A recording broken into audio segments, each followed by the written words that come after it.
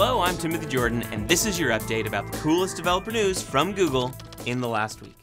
Behind AlphaGo is Google DeepMind. Their mission is to solve intelligence and use it to make the world a better place. And they've decided to start using TensorFlow for all their future research.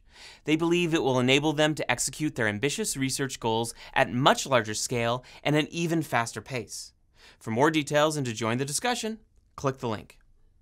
The latest version of Android Studio now supports Android N Developer Preview along with improvements to Instant Run that let you update incremental changes to your app code significantly faster. Follow the link for details and the update. Starting with Android N, there is a new mode called Direct Boot, which is when the device is powered on, but the user hasn't yet unlocked it. It's ideal for apps that schedule alarms, provide important and timely notifications such as messaging apps, or provide services to other apps or the system, such as accessibility services. If your app is similar to one of those, check out the post on how to support Direct Boot. According to a study by Juniper Research, barely 1% of apps are now paid for at the point of download.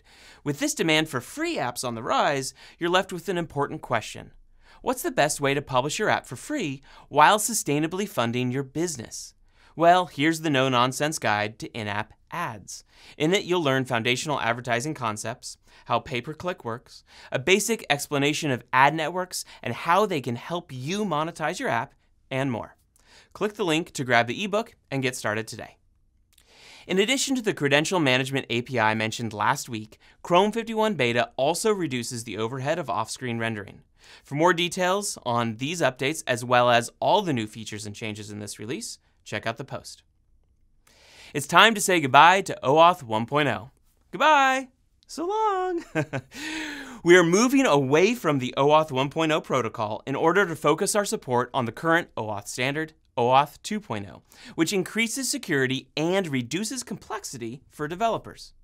This final phase of the shutdown will see two-legged OAuth 1.0 go away on October 20th, 2016.